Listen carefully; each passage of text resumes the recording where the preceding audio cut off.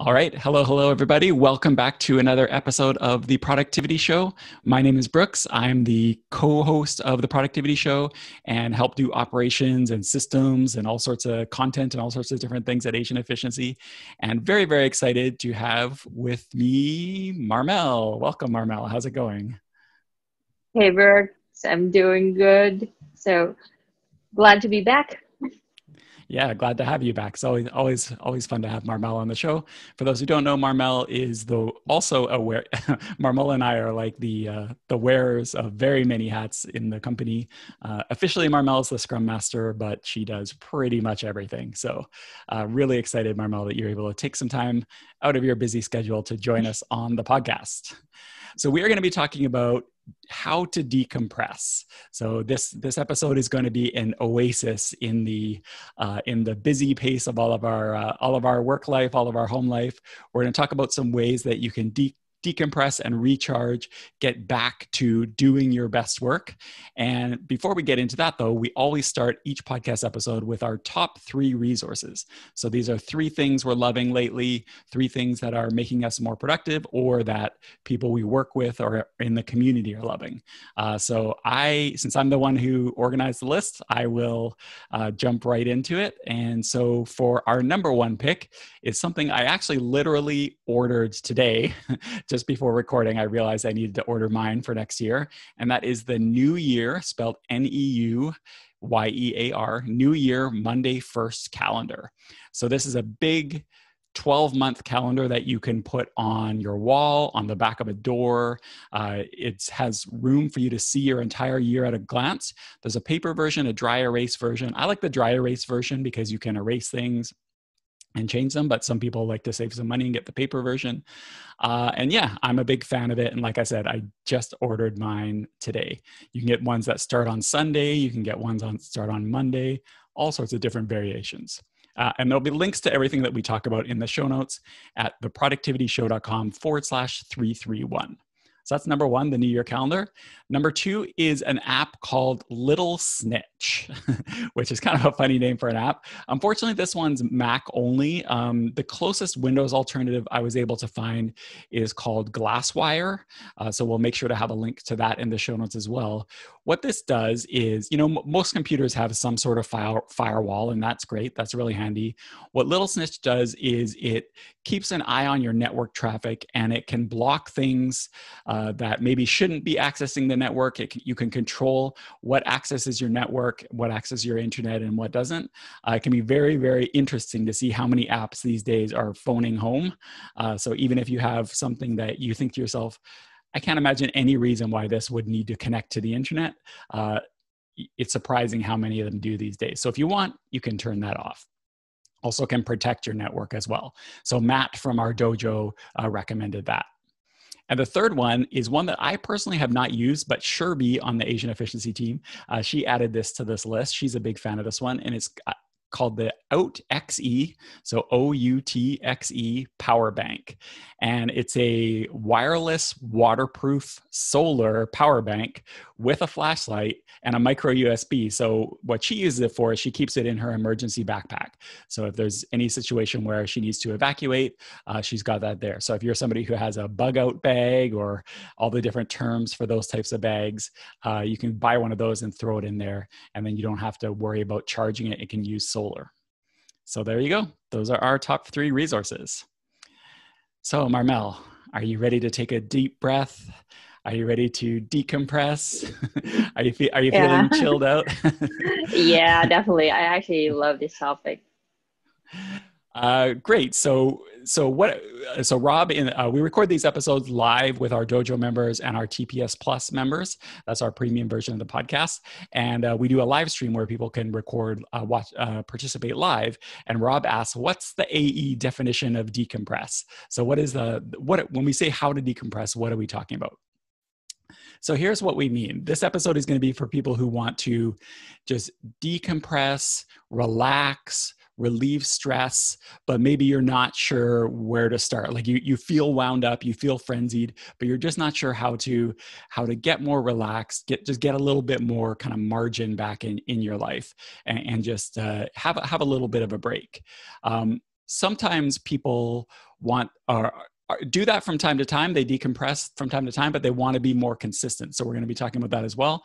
And then even if you're already a super chill dude or a super chill woman, people tend to say that I'm maybe a little too decompressed, maybe a little too chill sometimes. Even if you're somebody who has no problem decompressing, we'll still give you some techniques and things you might not have thought of, or ways you can help others decompress if maybe you are somebody who is pretty decompressed, but you know somebody who's not. So that's what we're going to be talking about today. So Marmel, why is it important to, like, why are we even doing this episode? Why is it important? Why, for, in your opinion anyway, why is it important to decompress, to relax, to kind of like take a little break? And what happens if you don't do that? Basically, for example, when we work, it's normal to feel very stressed. And when we're stressed, we actually feel it physically, like in our body.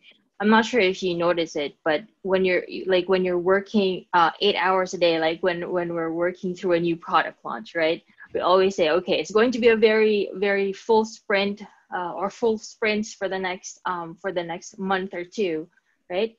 And when you get stressed, you actually feel it on your shoulders, like when they say like you have the entire world on your shoulders. That for some, stress feels that way, so it feels very heavy. That's why we just need to decompress and let it go, right? If we don't, there's a possibility that you'll get burned out, right? You tend to not be productive anymore because everything is just too stressful. Like you can get very small triggers and then you're already very, very grumpy. So in the long term, you can't be productive if you don't take time for yourself to decompress. It's just not possible. That's why you hear people say, oh, I just got burnt out and I just had to stop. So we do experience stress from time to time.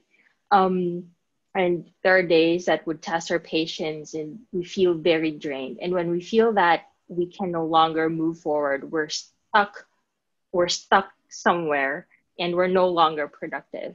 So if you want to be productive, if we want to continue to be productive, then we have to acknowledge that we need to take a break. We need to decompress. Have you ever felt that you were stressed, Brooks? I have, yes. And it's funny, like recently we just released episode 326, TPS 326, which is called How to Turn Your Mood Around in 10 Minutes or Less. And one of our dojo members replied, I totally needed this episode today as I was exceptionally cranky. So yeah, that is definitely something that the team definitely knows. You don't want a grumpy Brooks, you don't want a grumpy Tan, you don't want a grumpy Marmel. So if you're not going to decompress, a lot of us think that we're Superman or Superwoman. We can just keep going, keep achieving. We can like hashtag crush it. We can do all this stuff. And some of us can go longer than others, but none of us can go forever. In all cases, eventually, like you said, your productivity is going to drain. You gave a great example of how sometimes we have sprints at AE and sprints, working on the productivity show, and there's sometimes we have them heavier than others. And one thing we've learned over time is that if you're going to have a super heavy sprint where we have like a lot of more work packed into some sprints than others. And for us, a sprint is a 2-week period. If we're going to have a heavy sprint or a couple heavy sprints in a row, we always dial it down and have like a few lighter, at least one, sometimes more lighter ones to recover. Because we found if you don't do that, then mistakes start happening, and you start not accomplishing your entire sprint because nobody can go hard forever. We've talked a number of times about the T framework on the podcast. Most recently, we dug into it in TPS 275. So check that out for our kind of like T framework refresher. But when we talk about the T framework, there's 3 drivers for productivity. There's time, energy, So time is when you feel like you don't have enough time to get everything done. Energy, when you have time to do what you need to do and you even know what you need to do, but you just can't bring yourself to do it. That's energy. And number 3 is attention, when you feel fine, when you have time, but you just can't get focused. So that's what we call the T framework. And this ability to decompress really ties in strongly with energy. If you don't have enough energy, it actually almost doesn't matter how good you are at time management. You may have read all the books. You may have a perfectly focused, blocked out calendar. You may have done everything right, everything that the productivity gurus say you should do. But if you don't have the energy, you're still not going to accomplish what you want to accomplish. So that's why we want to talk about decompressing, because we want to help you maintain that energy part of the T framework. All right. Marmel, are you ready for our 5 ways to decompress? Yes, I am ready. By the way, all right, we'll get right into that. By the way, one thing I want to kind of loop back to what we said earlier.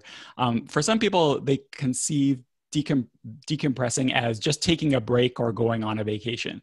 Like, I think everybody intuitively knows that you do need to take breaks sometimes, but decompressing doesn't necessarily have to be taking a full-on break. Sometimes we're just like literally too busy to take a full break. Sometimes we're just too busy to take, the advice is you should always, take some time off and stuff like that. Sometimes we're not able to. Maybe we don't have the family situation that lets us.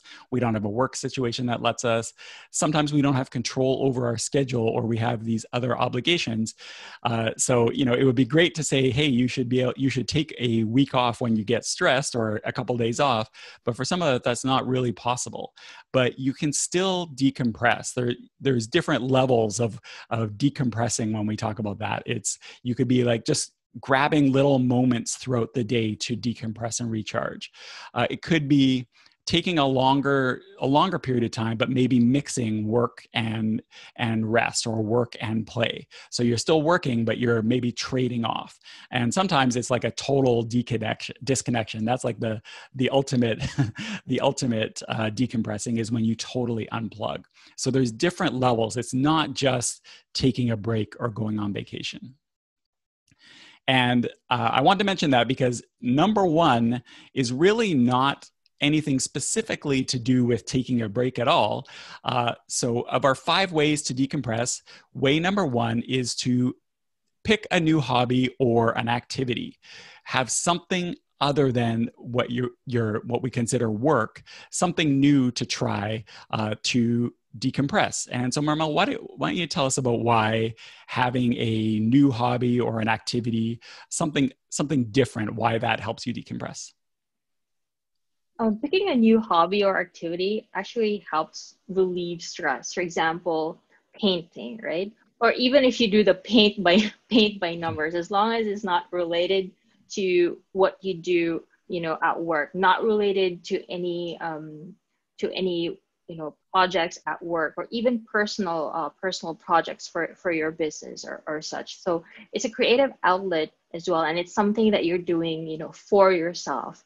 For example, it could be a hobby. There was a time when the coloring books for adults was very popular. I forgot what the term was. Like, all of my friends had that, and they were like, okay, this is my way to relieve stress and not think about work. So basically, picking a new hobby or activity is a way for you to just let it go, not think about work, and just clearing your mind. When you clear your mind by not thinking about work and stressing yourself out thinking about work, you tend to be more receptive when it comes to creative ideas. So you're like a sponge.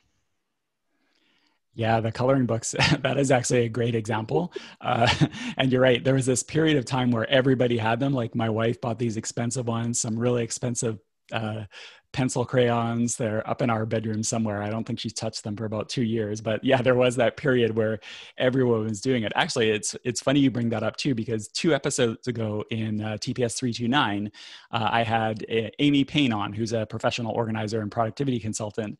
And we met at a conference for the National Association of Productivity and Organizing, which is a conference I've attended a number of times. And the last time I went was in Pittsburgh, and they had a whole section of the conference set aside with these big tables with these coloring books for people. You know, if you just get too frenzied at the conference, you can just go over there and just color for a while and decompress. And yeah, that's doing that sort of thing is a great example of how you can decompress. This is actually something I'm personally struggling with a lot. I know I need a non-technology hobby. Whenever I start a new hobby, it tends to be something tech related. So it hasn't really happened yet. I haven't found that thing, unless you count going to kids soccer and helping with the team with that. Maybe that would be my hobby, I guess. But when I'm doing kids soccer stuff, it's definitely a great decompression from everything else I have going on. How about you, Marmel? Have you, aside from, I don't know if you ever participated in the coloring books, but have you ever, do you have something you retreat to when you need to decompress? I tried the coloring books, but it just wasn't for me. But 2 years ago, I actually attended a soap making workshop. Just, because I wanted a new hobby, something very new. So I've never created like a soap in my entire life. I had no idea how to do it. So it was pretty fun. It actually evolved into a small business, but right now I have someone else creating soaps for me for my small business. But I still created like for myself and for my family. So it's I don't know. I like the process of we call this making up new soaps, like thinking of new ingredients to put in. I like that sort of activity wherein I have to experiment. Okay, how is this soap going to look like? Like, what if I burn the goat's milk? Things like that. So it's actually fun for me, and I still do it quite a lot at home. What if I burn the goat's milk is not a question I've ever asked myself, but good to know to watch out for that if I ever take up soap making. All right, so that's number one. Take up a new hobby or activity. And this is I want to reemphasize, this is something that is really, really, really powerful. Actually, Marmel, I have a question for you since you brought it up. One thing I've heard people say is that if you have a hobby and you start charging money for it, if you turn it into a business, then all of a sudden it stops becoming relaxing and stops becoming something to retreat to. Have you found that, or is it having that delineation between the selling part and the making for friends and family part? Has that helped, or have you found that? No, I actually didn't feel that, just because I have it separated already. So I have the hobby part wherein I just make for my family, and when I gift to my family and friends. But for the business part, it never reached a point wherein I thought about, okay, I have to make like 500 bars of soap because I need to meet this quota. It's always been, I can do this if I want to, and it's okay if I don't. Because it's just like not even a side hustle, because I'm not really hustling. So it's just it just evolved into, okay, I made too many bars of soap, so why don't I try selling the rest? All right, so that's number one. Have a hobby or another activity. Pick up a new hobby or activity. Number two is to set up a time to relax. And when we say that, we're not necessarily talking about taking the afternoon off or anything like that, though that would be super awesome. It could just be like 5 minutes to yourself. And this is why the Pomodoro, we haven't really talked about the Pomodoro technique before, but that is this is a perfect example of almost enforcing that. And Pomodoro technique, we'll have a link if you don't know, is you set a timer so that you do 25 minutes of focus work, and then you take, say, a 5-minute break. And then it kind of changes over time, but that's the general idea. Even just taking that 5 minutes break and recharge yourself and decompress. Some people do some light exercise, some people walk around, some people check social media. Whatever you want to do in that little time, it can really help break up your work sessions, but B, help you get focused and stay focused by, I mean, it sounds counterintuitive, right? Stopping to work can help you work more, have better and more consistent work. But it is the way it works. I know for myself, one thing I do is I purposely, this is going to sound, again, kind of weird, but I purposely don't have a huge water bottle at my desk. I have just a small mug, which is actually a beer stein, very on brand for me. And I do it that way because it kind of forces me throughout the day to go upstairs and just take that 5-minute break to get more water. And it kind of helps me enforce that. How about you, Marmel? Do you have any examples of, do you do like breaks throughout the day or throughout the week, or how do you structure things? I used to be very bad at taking breaks. Like I learned the importance of taking a break and actually relaxing when I joined Asian Deficiency like 5 years ago. I thought you'd have to be sitting on your desk for 9 hours or 8 hours straight, or else people think you're not being productive or you're lazy. But joining Asian Efficiency, I learned that it's actually the opposite. You need to take a break. So before, I used the Pomodoro technique a lot, including taking breaks and just relaxing and just disconnecting for a few minutes.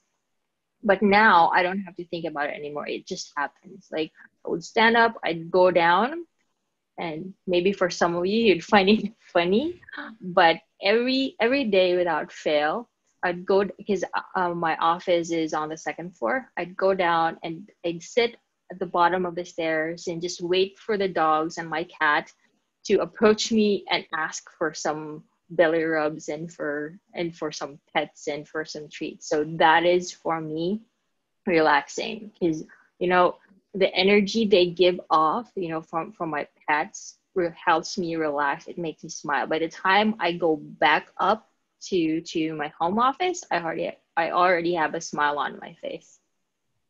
So that's my like 5 to 10 minute relaxation. Yeah, I can totally see. We don't have pets, despite my kids and my wife's pleading. We currently don't have pets, but I can totally see how that would be, how they would totally be a great break excuse and also a recharger. While I don't have pets, my office is in my basement, and for those watching on the live stream, right to my right, there's a window that's at eye level. So sometimes when I want to take a break, I'll just stand up and look out the window, which the ground is kind of at my eye level too.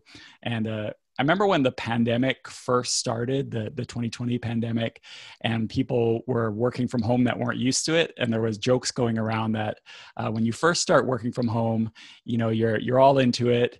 But after a few months, you're looking out the window and talking to the crows and talking to the animals that you see outside every day. I've worked from home for more than a decade, but I'm kind of almost at that point right now where I look out my window, I see the squirrels, I see the robins, all sorts of animals outside. No rats yet, thankfully. But it just becomes kind of like a little break for me to look outside and see what my animal friends are doing. That's one nice thing about the podcast is you can all slowly hear me cracking up as we go through these 331 episodes. Following along with the live stream, Rob says that during his break, he does a Pomodoro. And so he does the same thing during that Pomodoro break time. He walks around, he does some squats, he has a cup of coffee. Yeah, that's another thing I do. I'll go up and grab some coffee if I'm still in my coffee drinking phase of the day. It's a great excuse to get up and move around. All right, so that's tip number 2, set up a time to relax, and kind of follows on from that. Tip number 3 is to get physical. this is something that is also really, really powerful. If you're able to work this into your day, into your week, is doing some sort of physical activity. It doesn't have to be anything hardcore. You don't have to go to, you don't have to do like a CrossFit class or something like that. If you're able to go to classes where you are, any sort of movement and exercise. So Rob mentioned that he does squats, but it could be anything. And just getting the body moving can help the body release mood elevating hormones like endorphins. It just reduces that level of stress. This is one thing that from when I exercise, it's always in the morning, like first thing in the morning after I wake up. So I don't personally get these kind of decompressing benefits because I'm already waking up. These benefits kind of go on throughout the day, but I can totally understand the benefits of exercising in midday or even at the end of the day to help you decompress. How about you, Marmel? It's a little different for you because you're, for those who don't know, the bulk of the Asian efficiency team lives in the Philippines, but works North American hours for the most part. So when we say exercise in the morning and evening, it's a little bit of a different concept for you. But how do you use exercise to decompress, or are you like mainly like the second you're not working, you're under the cover sleeping? How does that work? Exercise definitely plays a big part when it comes to my daily working life, so to speak. So pre-pandemic or before COVID BC, I go to the gym the middle of my shift. So in the Philippine time, I actually start working after lunch. I do a bit of work, so I would stop and then go to the gym and then come back home and then work again. So that was my schedule. But now, not all the gyms, and the gym that I go to isn't open. They actually closed down and they're going to reopen next year. So I really didn't have a choice. So I still work out around the same time, but only, at home. But only problem is I don't like working alone. So I had to force myself. So like right now, right in front of me, I can see 2 dumbbells. So anytime, during my working hours, I can just pick it up, do weighted squats or whatever. So definitely helps with decompressing within shift or in the middle. So sometimes when we're on our huddle or in like an ops meeting and you're on mute, do you have your dumbbells and you're doing weighted squats and stuff like that while I'm talking? Is that what's happening? Oh no, I wish, but no, that's not the best idea to give our listeners. So I have to be focused when we're in a meeting and think of jokes. There you go. Yeah, and there's lots of things you can do. Like I said, you don't have to be doing weighted squats or anything like that. You could just go for a walk. Sometimes, like I have a forest right beside our house, and sometimes in the midday, when the weather's a little better than it is in Vancouver right now, I'll just go for a walk, and it's just 15 minutes just to recharge. So anything you do, we actually have a blog post, 5 ways for busy people to increase their energy and get things done. So we'll make sure to link to that gives some more examples of this. But however you can do any sort of movement, it can really help you decompress. And the nice thing about it is when you do it, if it's something that does get your heart rate up a little bit, those benefits carry on throughout the day. It's not just decompressing once you do it. It's something that can carry on and pay off throughout the rest of your day or even your week. All right, so that's tip number 3, get physical. Tip number 4, obviously this depends on those who have families, but tip number 4 is to schedule family time. And if you don't live with a family, you don't have immediate family members, maybe this is friend time, maybe this is connecting online with family members who might not live with you, whatever this means. But the idea is to intentionally schedule family time and add those to your calendar. And so we talked about this in TPS 235. We talked about having a family calendar and coordinating things with your family and making sure your family's on the same page. But the key time is to make an effort to find ways to spend time together as a family so you can and again, depending on your family situation, for many people, just that little bit of family interaction can really recharge you. And I know during the early days of the pandemic, when many people were stuck working at home with family members, with kids maybe that, or elderly parents, for example, for something they're not used to, a lot of people found this a challenge, but a lot of people also found it a real benefit to just take 5 minutes out, go up, see the kids if they are able to get time away from the kids to work, go up and see the kids for 5-10 minutes, just play with them, go outside, throw around a baseball or something like that, and just that little bit of family interaction throughout the day has really helped people decompress. Some people have said that was actually quite a big benefit of the pandemic, assuming you're able to sort things out so you're able to work from home, which can be difficult for some people. But even if it's not during working hours, even if it's like at the end of the day, even if you have a super busy schedule, if you can schedule some sort of intentional family time, not just running into each other when you're walking out the door, it can have a really big decompression benefit. How about you, Marmel? I know, again, we already established you have kind of a whacked out schedule, I know, but are you able to do any sort of intentional family time? Dinner time, because there can be times when I'm a bit tired and I would want to take a nap during that time. But these days we really made it to a point that dinner time is family time, that we have to be together, eating dinner, whether it's at home or we go out to eat. And weekends are generally for family, like Sunday, if we're not going out, like staying at a resort to decompress.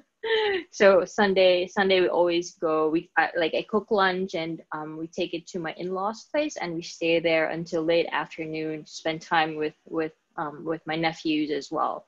And then for dinner, then again, Sunday dinner, it's at home with our little family. And then Saturday night are for friends. But Saturday, the entire morning and afternoon, it's for family too. So that's basically what our weekly family schedule is like. It's kind of hard to find a time during weekdays. Like Bella she's going to school, but at home, and she ends school at around 5:30, and then she wants to take a nap after. So we have to work with dinner time and then the weekend. Yeah, I guess that's one benefit of living in the Philippines is sometimes I see pictures of you having your family time at a resort, and I'm just thinking to myself, man, this is what people from North America pay tons of money to fly hours and hours and hours to go experience, and you're like, let's just go to the resort today. All right. Yeah, for us, we don't. At the time of recording, anyway, we aren't able to spend time with external family, like outside of our individual family units. The government, our local government, has restrictions against that. So we've been spending a lot of time just within our family. And one thing we've started to do, which we never used to do, we've always been pretty good at eating dinner together. That's always been something that we've done. But we've gotten it in the last couple months in this habit of watching something together during dinner, and we've kind of rotated being able to pick something to watch. So it was just my younger son's turn, so we spent a lot of time watching The Legend of Korra, which is a very good show. If you haven't watched that, it's something that stands up to multiple watches. But right now it's my wife's turn, so we're watching Our Planet on Netflix. I'm not sure what I'm going to subject them to. Maybe something about financial independence or something. I don't know. We'll see. But it's been really fun, like having this just something to do together before we all go off and do our own thing afterwards. All right, so that's number 4, schedule intentional family time, whether that is with your immediate family or with, virtually with extended family, however you are able to do it and whatever your family situation is. It could be friends as well.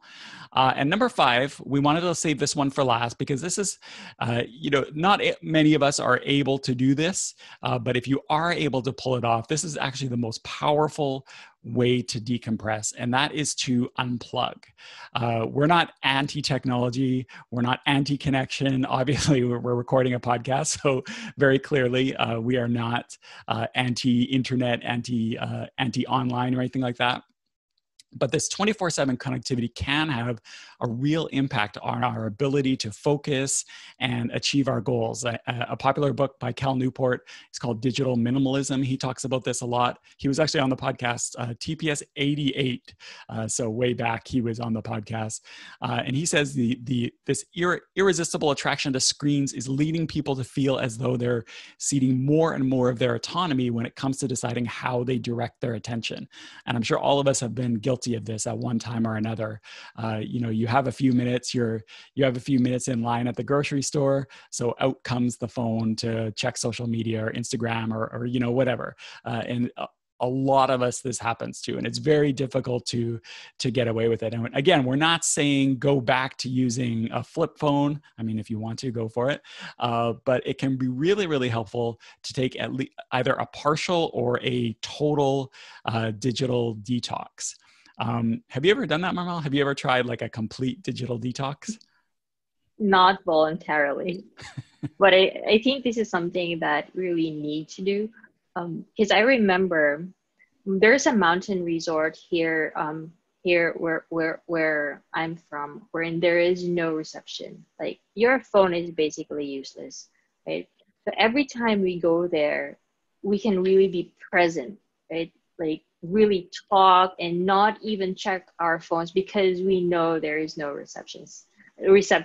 any sort of reception at all. So it's one thing that I wanna do again, because it's good to just be present and do activities with the family.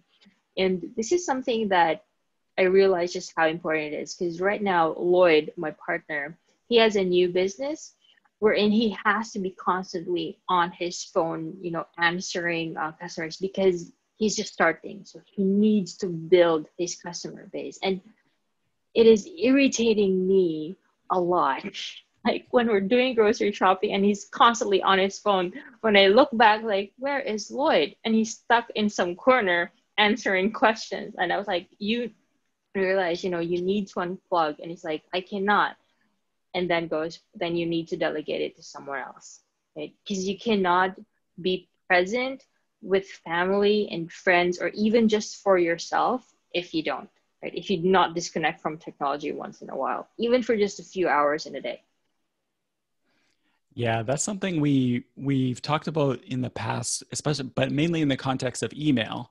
And that is that a lot of times we think we're not able to unplug, and we're pretty sure we're not able to unplug, but we've never actually tested it to see if that's true.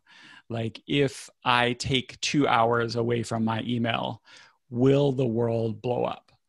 Maybe you're in a role where it would blow up. Maybe if you were somebody who only checked email once a day, maybe that would be a huge problem. But a lot of us think it's a big problem, but we haven't actually tried it to see what happens. And you don't have to go cold turkey. You don't have to unplug for a day just to see what happens. You can like unplug for an hour, 2 hours. You can kind of like build up to it. I know Tan recently did if he was on the episode, I'd ask him about it. But I know he recently did a 72-hour, I think it was 72 hours, maybe 48-hour unplug, where he and some friends went to a resort, kind of similar to what you were talking about, and did a voluntary, complete unplugging, like no internet. I'm not sure if they were not, I know they took some pictures, so I guess they had a camera of some sort, but it was like an intentional detoxing, and they all did it together so that they're kind of holding each other accountable. So that's an interesting way to do it. I had a similar situation where we went on a family vacation to a place called Desolation Sound, kind of close to Vancouver where I live. And the place we lived, same thing, no connectivity, no Wi-Fi. If you go into town, you can get it. So at first it was At first it was very strange, and you don't really realize how much you're used to being connected until you don't have it. I found myself like constantly reaching for my phone and going, oh right, and you have no idea how much this is totally automatic behavior now for many of us. Like, it was a shock to me, and I like know this stuff, but it's one thing to know it academically, and it's another thing to actually experience it. How often we just like instinctively reach for our devices. So it was at first it was kind of hard, but we did it for a few days, and it was really, really nice. And then when we went into town, I would get my email and stuff like that. So I wasn't like a TAN level digital detox, but it was more like once a day versus a constant thing. I actually read, this is good timing because I just read this article yesterday called, it's in Wired magazine. It's called "The Glorious Almost Disconnected Boredom of My Walk in Japan." And it's about a guy, his name's Craig Maud, who wrote about his 6-week, 620-mile walk across Japan. And he very intentionally limited his technology. So unplugging doesn't necessarily have to mean doing away with all technology. What he did is he still used his device for like Google Maps, for example, to be able to find his way around, or to be able to locate a something in the place that he was walking to. So he didn't not use technology, but he used a tool that we've talked about on the podcast a lot called Freedom, which is a content blocker to block all of, social media, news, like all that sort of stuff. He blocked it off. So he was making a very intentional use of technology. And I thought that was a cool balance of using technology, but not allowing it to be distracted. So however you are able to do a detox, whether it's an hour here or there, whether it's a half day, whether it's a day, whether it's more, any level that you're able to schedule some sort of digital unplugging, it'll really, the longer you do it, the more, I guarantee you, the more decompressed you'll feel. You won't feel decompressed at first because we're so used to it, but the more you do it, the more decompressed you'll feel. All right, so those are our 5 ways to decompress. There's lots more, but these are 5 that we found really, really valuable. Number 1, pick a new hobby or activity. Number 2, set up a time to relax. Number 3, get physical. Number 4, schedule family time. And number 5, unplug. As far as action step goes, chances are one of those is going to jump out to you for something that maybe you haven't tried, or you should try, or you want to try.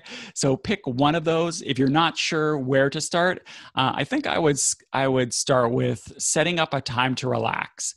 I'm not sure if you agree with that, Marmel, but I think if you were to pick one to start with if you weren't sure where you wanted to start, just see if you can pick those 5 minutes here, 10 minutes there, half a day here, time to relax and decompress, and make it an intentional time, not just whenever you're finding a few moments.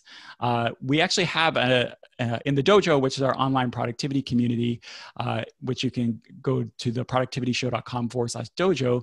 We have a mini course called The 3 Levels of Productive Downtime, where we dig more into ways that you can find downtime and decompress. And if we want to thank all of our members of the TPS Plus, which is our premium version of the podcast. We've had many people joining these last few weeks after the podcast. You get your episodes a week early, I should say, and completely ad-free. And if you want to find the show notes to this episode, go to theproductivityshow.com/331. So thank you very much for joining us, and I hope you find some ability to decompress.